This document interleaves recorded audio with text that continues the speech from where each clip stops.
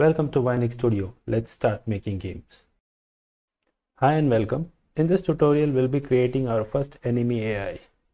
So I have a scene here with all the white cubes are my obstacles and the gray cube is my player and the spear is my enemy. The spear is going to find its path on its own and avoid the obstacles in between and go to the player. So my cube here, I've set the tag as player, and the spear here will be our enemy spear. So we'll be using something called, now for this AI motion, we'll be using something called navigation in Unity. So Unity navigation requires some major components. The first one is navigation agent. So agent is the object that is going to move through the plane. Second is your navigation obstacles. So the things that are going to act as an obstacles are going to be navigation obstacles. Third is a nav mesh. Nav mesh is the available path for the player to move around. First, we'll assign the obstacle and the agent components to the game objects, and then we'll create a nav mesh, and then we'll use a script to assign the destination for the enemy so that it finds the path and goes to the player. So since spear is our enemy, let's add the navigation nav mesh agent to it. So next we have to add obstacles. So let's select all our cube except for the player cube and then click on add component nav mesh obstacle. So we have added a nav mesh obstacle and check carve. So if you check carve, then these obstacles will be baked into the nav mesh, and when the enemy is trying to find the path, it will create a route that will avoid all these obstacles. If carve is unchecked, it will go collide with the object and then change its direction. So we'll check carve. Now that your nav mesh agent and the nav mesh obstacle is assigned, next select your plane and go to window, AI, navigation.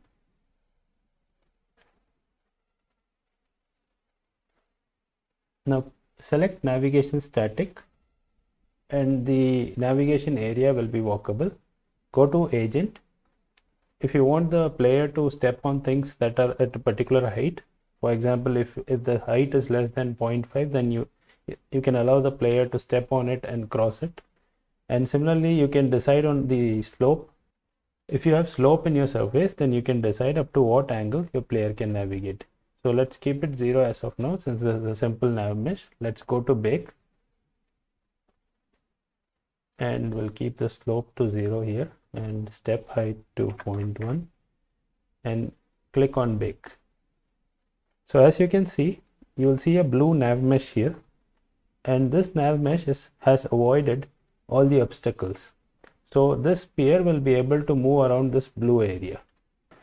Now to move the enemy game object, let's use a script. So let's add a new script. Let's call it enemy move. New script, create and add.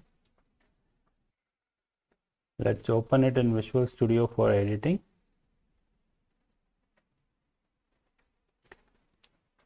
Now for using the nav mesh, you have to add using Unity engine .ai. Now we need the nav mesh agent component. We'll name it enemy. Now in the start function, let's get the component nav mesh agent. So now we have our nav mesh agent. In update, we'll do game object dot find with tag, and our tag is player. For that we'll need a game object variable. We'll call it player. Now we'll set player equals We'll do this in the start function because we need to find it only once. So in the update, we'll just set enemy dot set destination in brackets. It will be player dot transform dot position. So now we have a Navmesh agent reference, then we got the component, and then we found our player, and then we have set our enemy's destination to the player. So using the Navmesh, the enemy will find its own path to the destination. So let's go back to Unity. The camera view is not good enough for us to see how the sphere will move. So let's increase the Y of camera to 5 and then rotate it by maybe 30 degrees, and then we'll play the game. So you can see how the sphere is moving.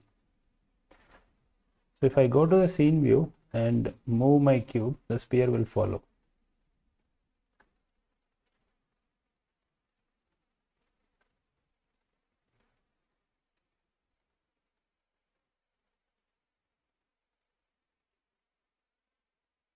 You created your first AI in Unity. Thanks for watching. Don't forget to like, subscribe, and share.